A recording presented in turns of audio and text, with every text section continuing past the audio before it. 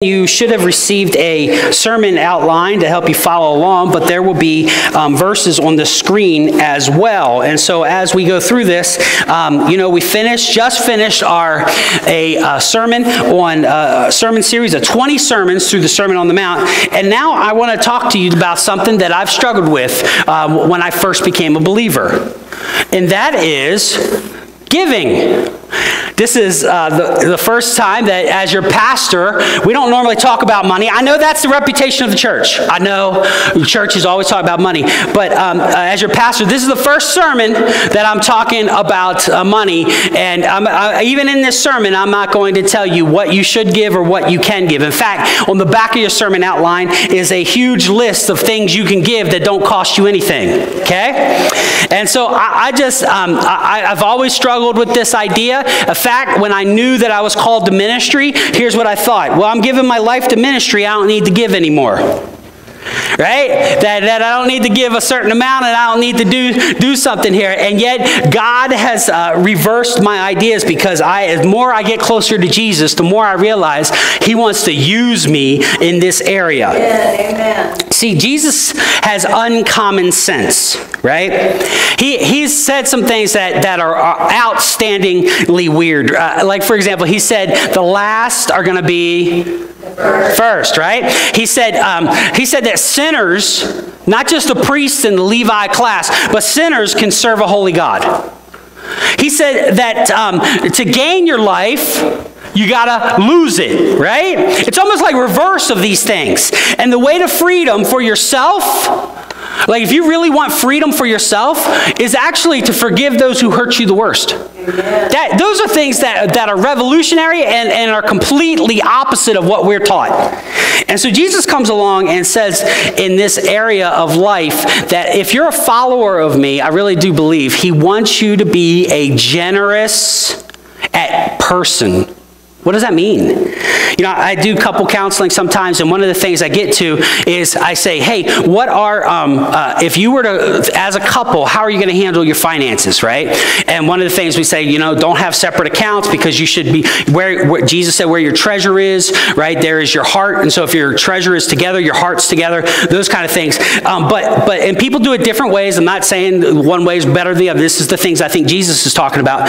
But here's the deal, is that one of the things is that as a couple, in 2 years' time, when you're growing as a family, right, how will people know you're generous? Because I think generosity is something we all want to do. Generosity is something that we all want to be part of.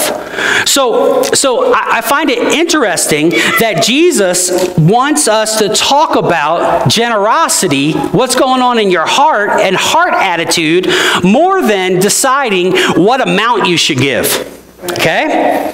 So when I talk about the generous life, I think we should start with what Jesus said. And here's what's amazing.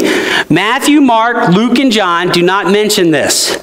But here, the Dr. Luke in the book of Acts, which is a book that afterwards says this, remembers the words of the Lord Jesus because He said, it is more blessed to give than to receive. Well, where do you say that?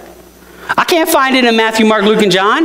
It's part of that extra stuff that Jesus said, right? But yet it is in the Word of God. And I think there are two kinds of people, right? Usually in the world. And I think there's the givers, those who are generous, and those who are selfish. In fact, why don't we do this? I want all the selfish people to sit over on this side, right? And all the generous people sit. Can we do that? No, that would be silly, right? Because we would all run to the generous side. First off, no, we don't want anybody to believe we're selfish, right? But the other thing is that we all think that about ourselves. But the fact is that the Bible talks about money almost more than any other subject. Think about it. There's 500 verses in the Bible on faith. There's 370 verses on loving other people, right? And there's 270 verses on prayer. But there's more than 2,000 verses on money and possessions and how you should handle it. I think God has a message for us, right? In fact, I think that during this crazy time when you've got politicians say, give to my campaign, and you have these things that are saying, hey, why don't you give to this and give to that and give to this, that I think that Christians want a word from their pastor about this issue of life. I do think that God is working in you. And he's given you the desire and the power to do what pleases him. Notice that. He's not just giving you power to do it. He's changing your heart. Because some of us don't want to deal with this subject. Some of us think, well, you know, the church, we shouldn't really talk about it. No, we should. Because God has given you the desire. He's changing your heart to deal with this. And I really do believe that living generously is not like living in a world of the game of Monopoly. You know Monopoly, right?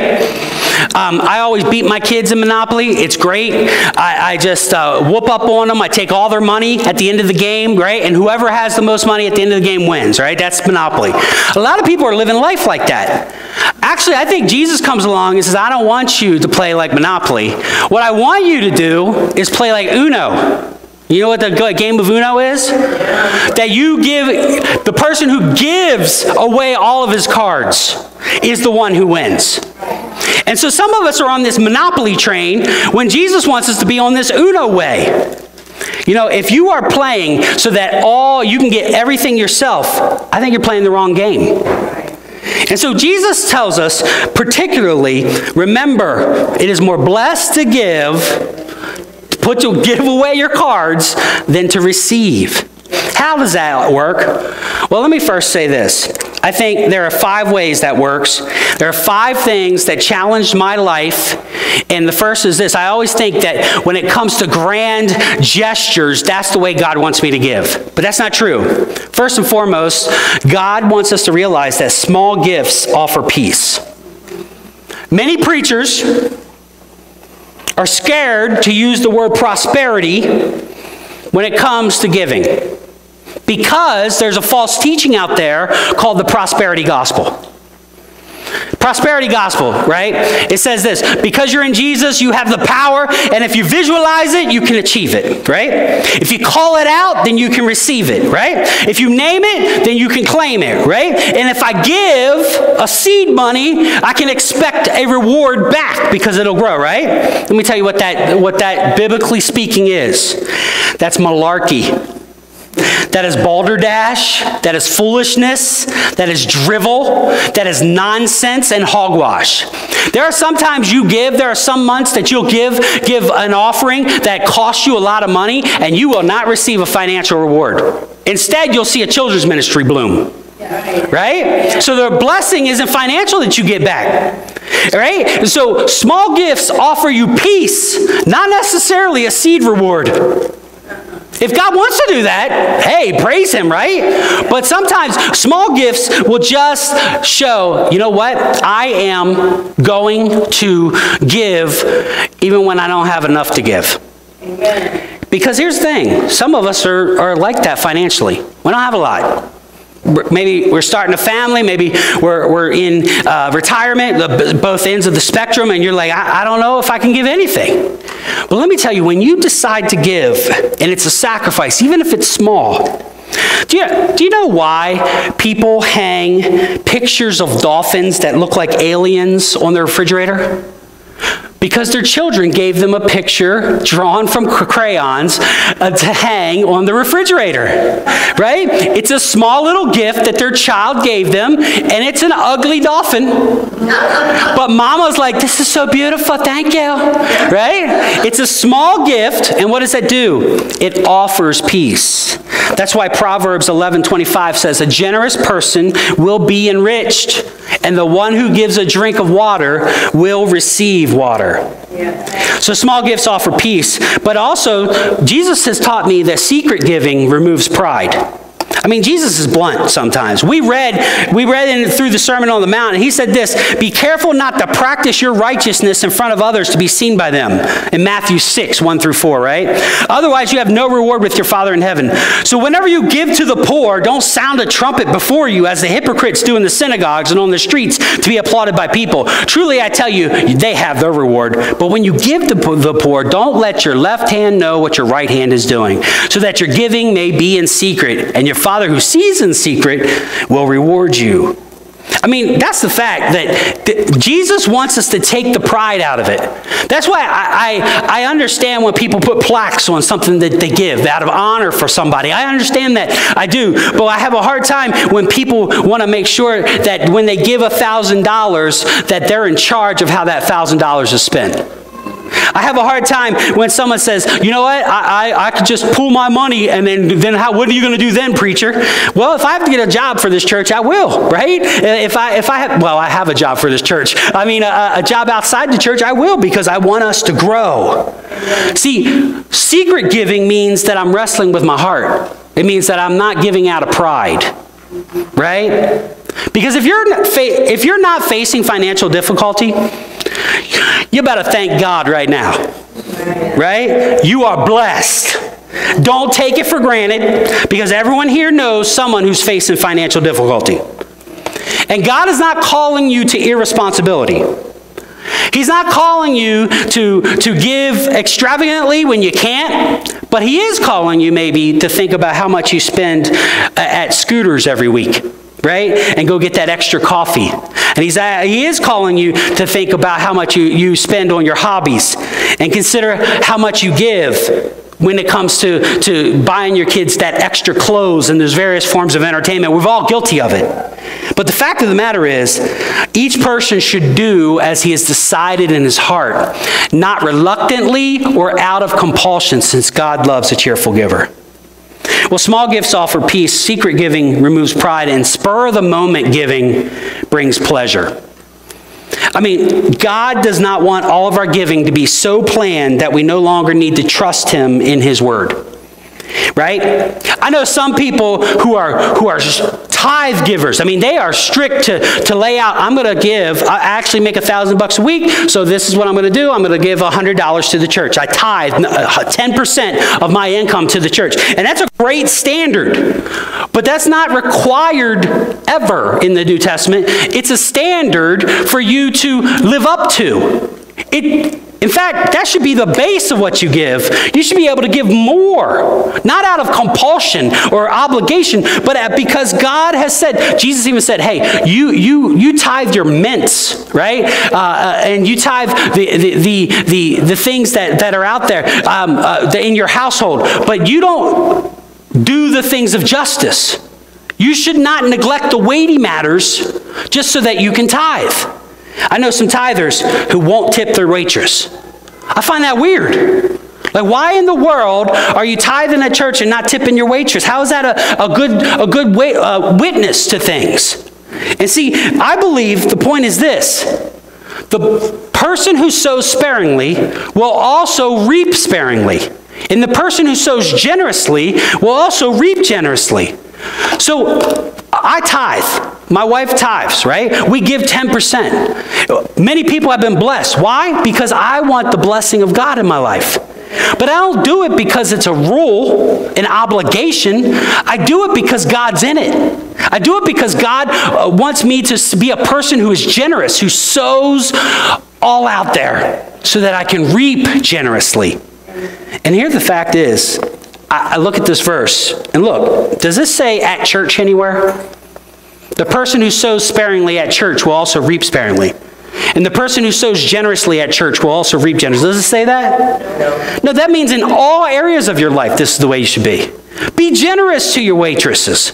She's probably having a bad day because church people showed up on Sunday and overwhelmed her tables, right? Being so legalistic about giving means that you will miss out on opportunities to share your faith. In Luke 19, somebody's life changed. In Luke 19, there was a wee little man, and a wee little man was he. He climbed up on a sycamore tree, right, for the Lord he wanted to see, right? There was a man named Zacchaeus, and you probably remember that from Bible songs back in the day, right? But this, in Luke chapter 19, the story is he met Jesus, and his life completely changed. He was a rich dude. He got rich, though, off of taxing people who were around him. He would go into his neighborhood and he would look at his neighbor's house and say, okay, well, you owe the government this much. I'll add on my surcharge and I'll make money that way. But look what happened to him. Because all of a sudden, because Jesus changed his heart, Zacchaeus just stood there.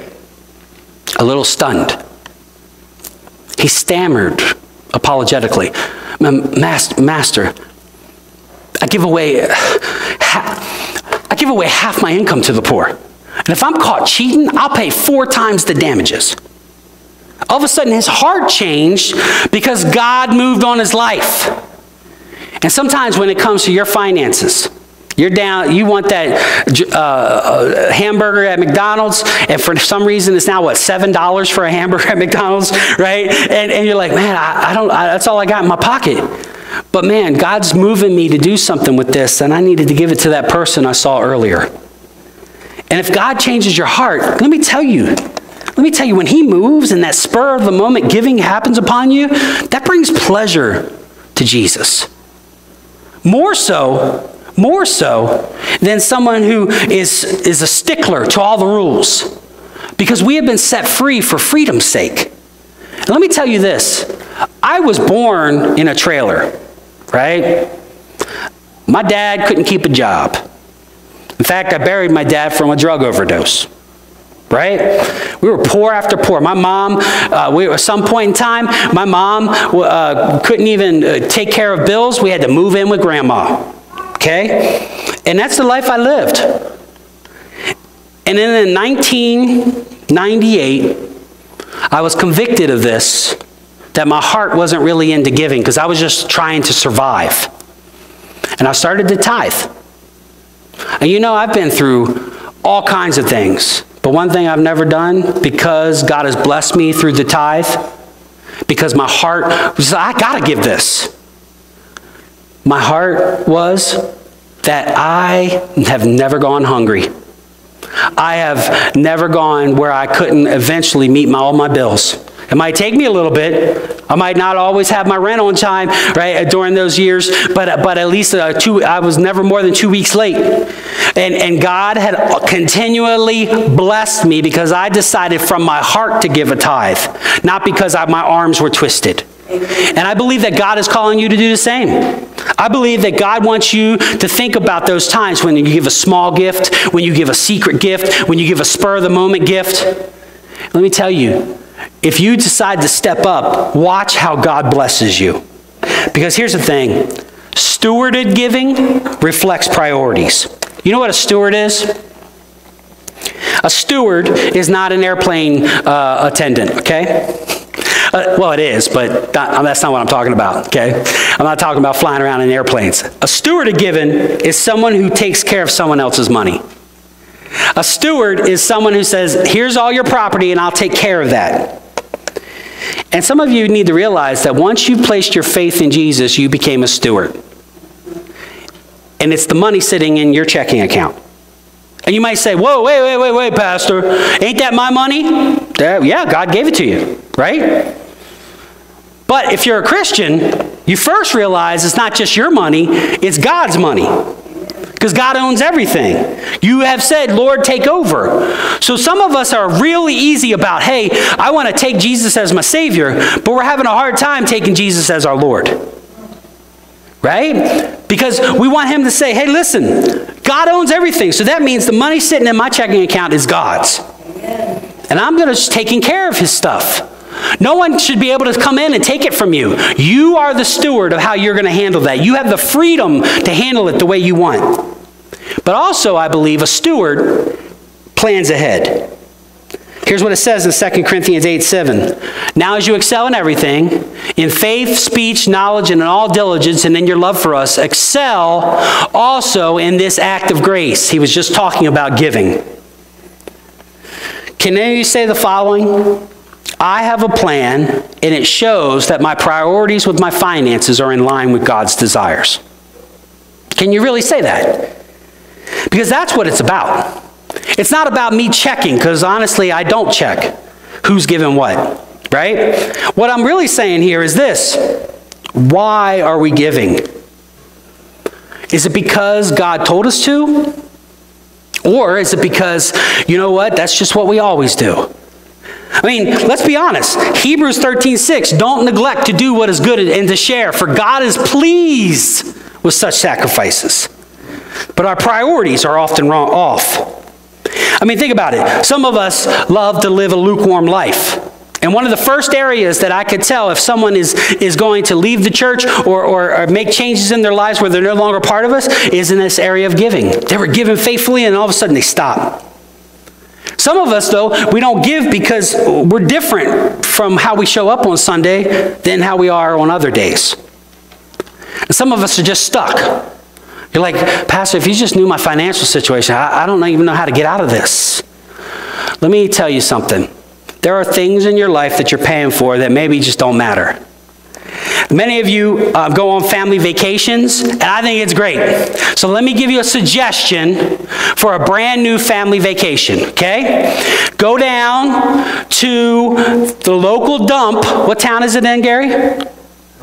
Marissa, go take your whole family, take the kids, the grandkids. It's cheaper than Disneyland, right? Go down to Marissa. Your little boys are going to love it because there are a whole bunch of things sticking out and they can go, right? Go and look at that pile of treasure that was once Christmas gifts and was once family things that is just sitting there in the ground.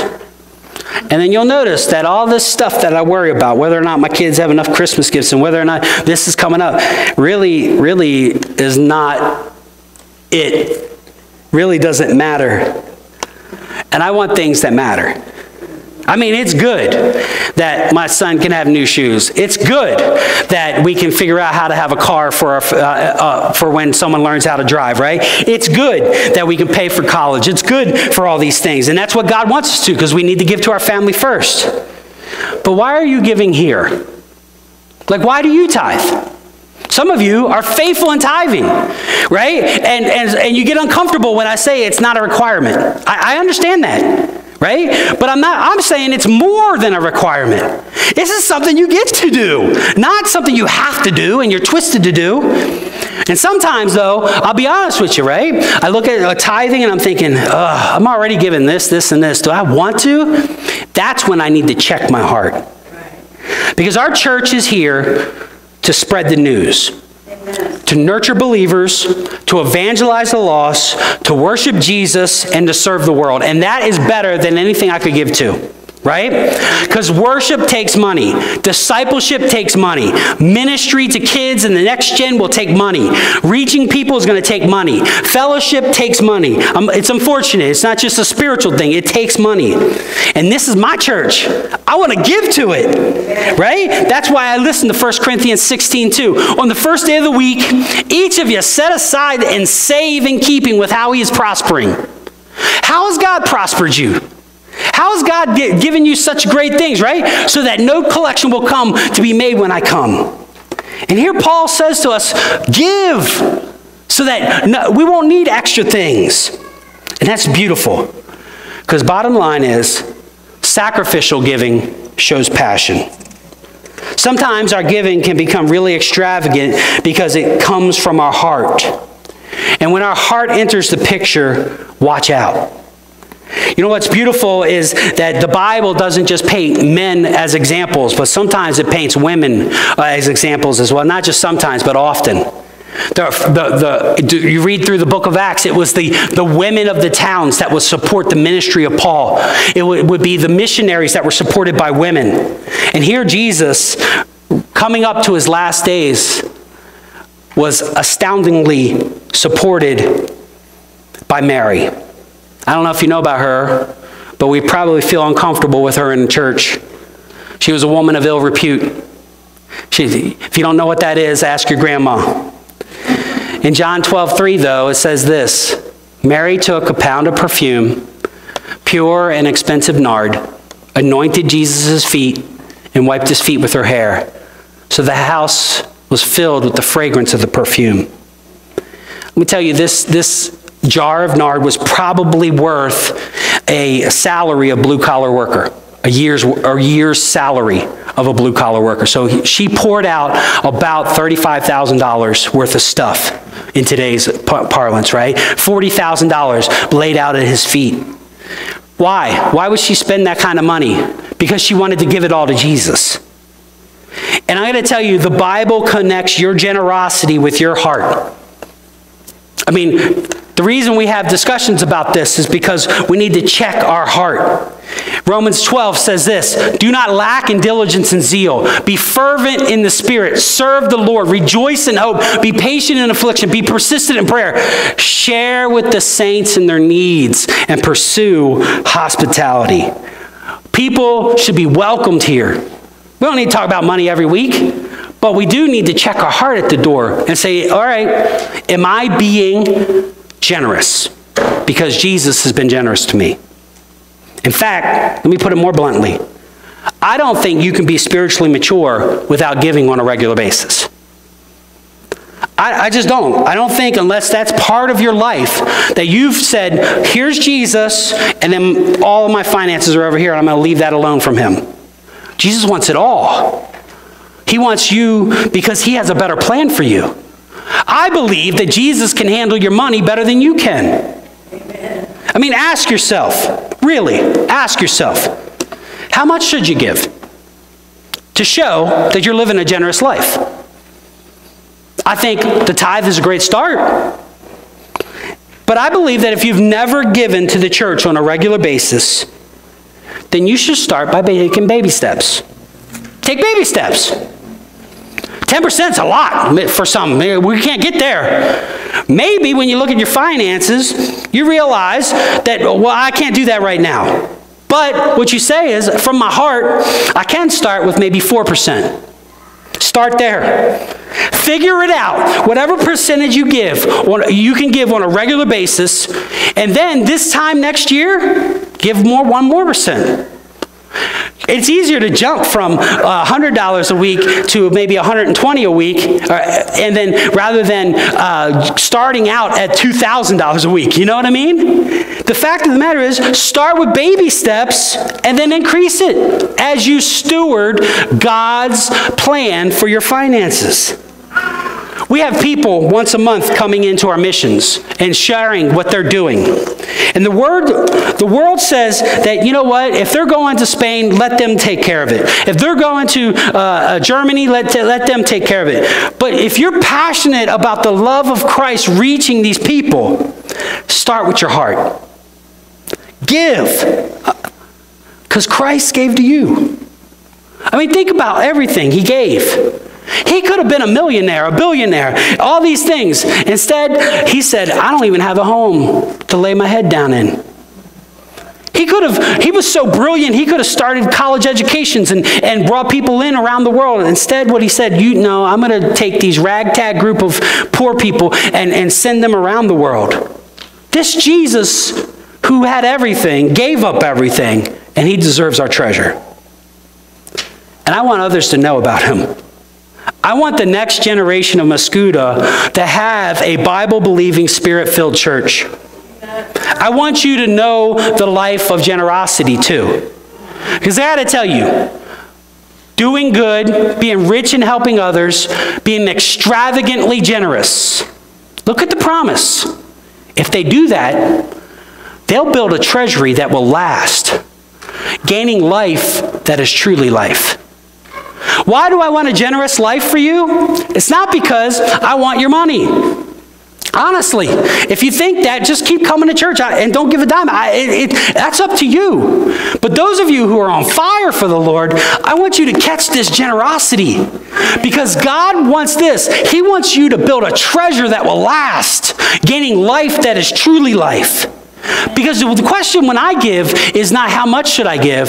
The question I want to give, to really ask is this: what's God going to do? Yes. Right? Who's going to get saved because we gave this?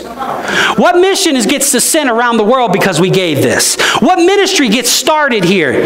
I mean, if we are going to start a children's ministry, right, we need generosity to spring up out of the people so that we can find somebody to do this for us, right? We know we have a faithful God. And so when God does something, me giving says, God, I am trusting as you're faithful. This is my church, and I want to build something great here. But more importantly, God, I know you have called us to support it with generosity. See, here's the thing. I think that some people don't give to the church because they're playing religion. They're playing by the rules. Because Jesus really did say, for For where your treasure is, there your heart will be also. Right? So if you're playing with religion, your heart's not in it. So you don't give. You even have a problem with giving. Right? But if your heart's in it, if you are like, man, I love this Jesus, and my church might be quirky, and the pastor might be wearing a weird shirt, and all these crazy things, right? But let me tell you, I love this place because I found a family here. Amen. And my heart's here. Amen. So, some of us have the second part of that verse right, that our heart's here. But when is the first part going to come true? For where my treasure is, there my heart will be also. Jesus told us over and over that there's a connection between the generous life and blessing and me really believing. 2 Corinthians 9:13 says this, because of the proof provided by this ministry, because they gave, they will glorify God for your obedient confession to the gospel of Christ and for your generosity in sharing with them and with everyone. See, when you realize that Jesus has come and he is saying, man, he's changed everything. So I'm going to even give support so that more people can know. All of a sudden, look what happens. Your giving becomes a confession. Your giving becomes proof. Your giving becomes this generosity that everyone gets to hear Jesus is alive. Amen. Back in the day, the church was guilty of supporting some false things. One of the things that the church really railed against was this idea that the sun went around the earth, right? They would say, no, that the sun, the earth, no, I got that backwards. They would rail against this idea that the sun goes around the earth, and they would take anyone who believed something different. Ptolemy taught that the earth was the center of everything. Right? And that the stars and the space and the sun revolved around it. And then this guy named Copernicus come along. And he looked up and did some calculations. And he said, no, wait a second. We're revolving around the sun. And the sun is moving around in space. And it started a revolution. Right? And I think we need a shift too. When it comes to this topic of generosity, some of us need a revolution that might take generations to fix. Where we used to say, everything revolves around me. Everything revolves around me. Then you come to the point where you met Jesus and you realize, nah, everything revolves around the sun. My finances need to reflect that. That it's not about me. If your kids, if your grandkids saw your giving, if your wife, your husband saw your giving, would they say that your finances revolve around you? Or would they say there's been a revolution? It revolves around Jesus. Because that's what the generous life is about. This is a new allegiance that leads to a giving heart. And I got to tell you, today I want the generous life for you.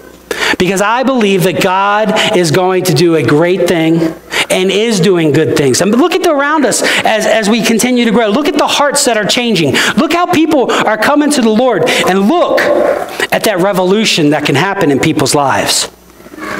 I believe that as we come to the altar and to this time, I'm going to ask you to do this one thing. We're going to have the singers come, and they're going to sing us a song. And as we do that, we're going to prepare our hearts for communion. And what I would like you to do is on the back of that sermon illustration, on that sermon outline, there's a whole sheet that says gifts that you can give to God. And many of them have nothing to do with finances.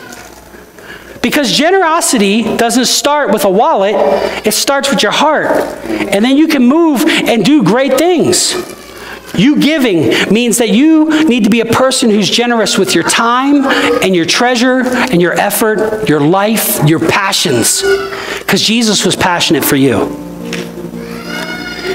And what I'm going to do, can I have your microphone? Well, as the piano plays, I'm going to take a stop for a moment, and I'm going to ask Deacon George to read a devotional as we prepare our hearts to encounter this generous God.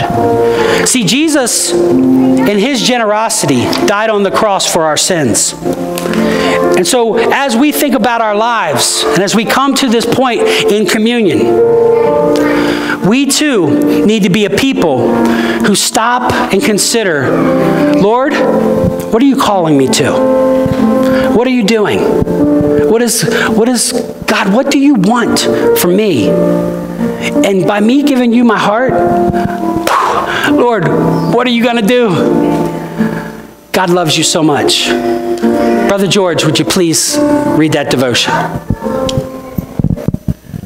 The title of this reading is Let There Be Light. 1 Corinthians 11:28 indicates that one of the primary purposes of communion is self-examination. When we complete this objective with the realization that God is light, that's in 1 John 1:5, we have the perfect combination to genuinely see ourselves. Since the New Testament often warns us about self-deception, the Lord's Supper provides the optimum time to align with the psalmist who said, "Search me, O God, and know my heart." And also the light of God is an interesting aspect of his character. The good news is that light helps us to see. The bad news is that light helps us to see. It's not really bad news, it's more like painful news because light exposes our blemishes. I suspect all of us have the experience of sitting in our houses and watching the bright sunlight blaze through a window. There are many things you can see that were invisible on a cloudy day. Dust particles, streaks on the window, and water spots on a supposedly clean drinking glass all of a sudden become very apparent. This is the challenge of courageously living in the presence of God's light. We become more aware of our spiritual contaminants. Jesus immediately recognized this in his earthly ministry. In John chapter 3, verse 19, he said, "This is the verdict. Light has come into the world, but men love the darkness better because their deeds were evil." This exposure can feel so threatening that we spend years of our lives hiding from the truth about ourselves. Like our ancient father Adam, we become skittish souls, always on the lookout for a more adequate brand of fig leaves, rather than acknowledging the destructiveness of our rageful discharges. We don the fig leaf of rationalization, convincing ourselves that we would never be like that if it weren't for all the jerks around us. Rather than feeling the sting of our deceitfulness, we can push the minimize button on our computer-like brain and shrink our sin-like right out of view. This was the plight of the Pharisees when Jesus tried to reach them with the truth of the gospel. They hid behind their religious behaviors. Christ exposed them as whitewashed tombs, white and shiny on the outside, but full of corruption where it really counts. Pastoral counselors will tell you there are two kinds of people: those who spend their lives improving their hiding and self-deceptive skills, and those who have recognized enough about God's grace to come into the light. They are willing to feel the intense pain of their deep inadequacies, only because they have come to know that God loves them enough to embrace them warts and all. This is where deep abiding freedom begins. Communion was designed by God to convince us to come into the light. It's painful to be exposed, but not as painful as leading the life of a pretender. Remember, it was the tax collector who beat his breast and cried, "Lord, have mercy on me, a sinner," who went home justified. The pretending Pharisee probably impressed no one but himself and other impostors. This is a time God has ordained that we come into His light. And now, Lord, we ask you to help us come into your light. In Christ's name, amen and amen. And is that time for us to come into the light? We're going to come and bring the emblems to you.